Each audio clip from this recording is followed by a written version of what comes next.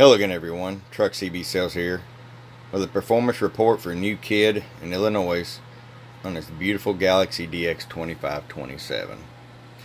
New Kid, I want to show you what we got here. The first thing I want to do, if you're familiar with these radios with this type of display, you know that after they get a couple years of age, when you change the channel selector, it skips really bad.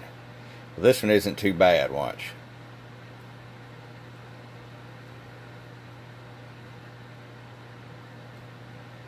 Look at there. Hard to beat that. But, you know, you also can use your channel up and down here. Okay?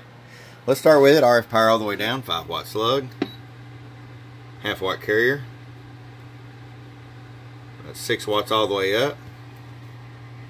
Over 100-watt slug. Average power. About 12 bird. Peak power. 40 peak. Not too bad for a couple of bipolars. Alright, New Kid is ready to come to you. It's a beautiful radio. It was a one owner, belonged to my dear friend here locally. I hope you enjoy it. From your friend Truck at truckcbsales.com. Bump bump.